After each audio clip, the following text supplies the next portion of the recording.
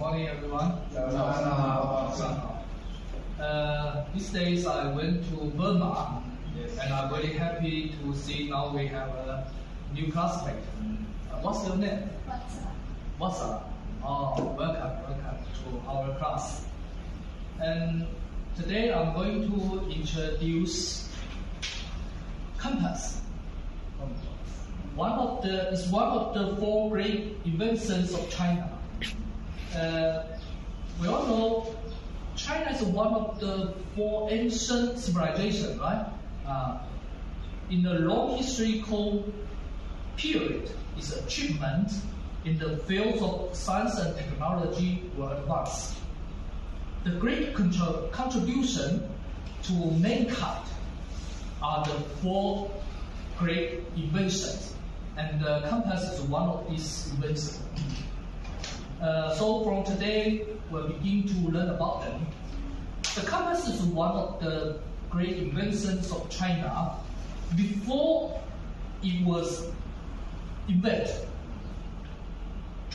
People depends upon the position of sun and star to tell them the direction when they see, which only when it wasn't cloudy, right? When cloudy, no idea. As early as 2,000 years ago, Chinese people discovered the magnet can indicate south and north, and people basis on this picture made a forward pointing instrument. These instruments were the prototypes of the compass. The instruments, you see, like this, comprise a small magnetic spoon with a copper plate. The copper plate with direction, and the handle of spoon points south. And in the Song Dynasty, people combined the artificial magnetized compass with a mist plate to create a proper compass. And in Song Dynasty, how long it is? 800 years ago, the compass was being used for navigation at sea, and its use spread to Europe via Arabia.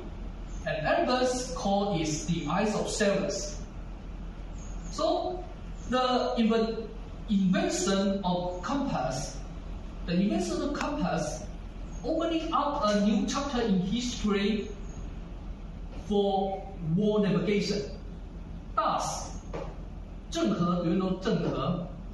In the early Ming Dynasty, the Zheng He made 7 voyages across the sea around the Indian Ocean, visit Sri Lanka 6 times in the history. And without the